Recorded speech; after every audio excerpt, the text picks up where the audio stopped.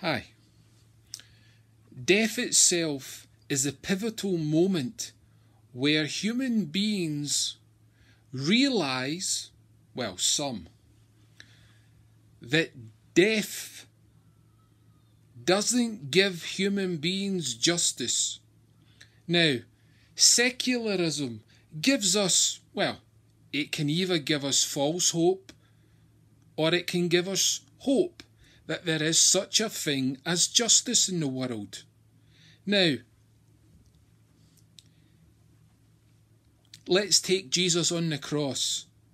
Jesus had to die for many reasons, but one can be said: he had to show human beings that you all cry out and call this, you have this grave concern about needing to be satisfied with justice.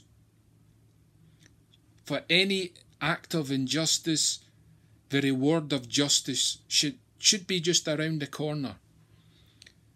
So, if you remove God from this equation, Jesus doesn't exist.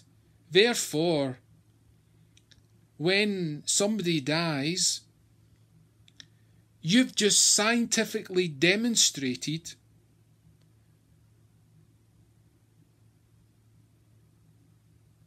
that there is no such thing as justice. It is a delusion.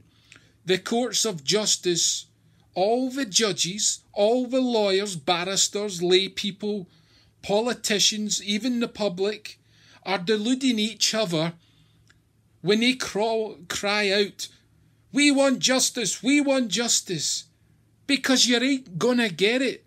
Because when that person has stepped over the boundary between life and death,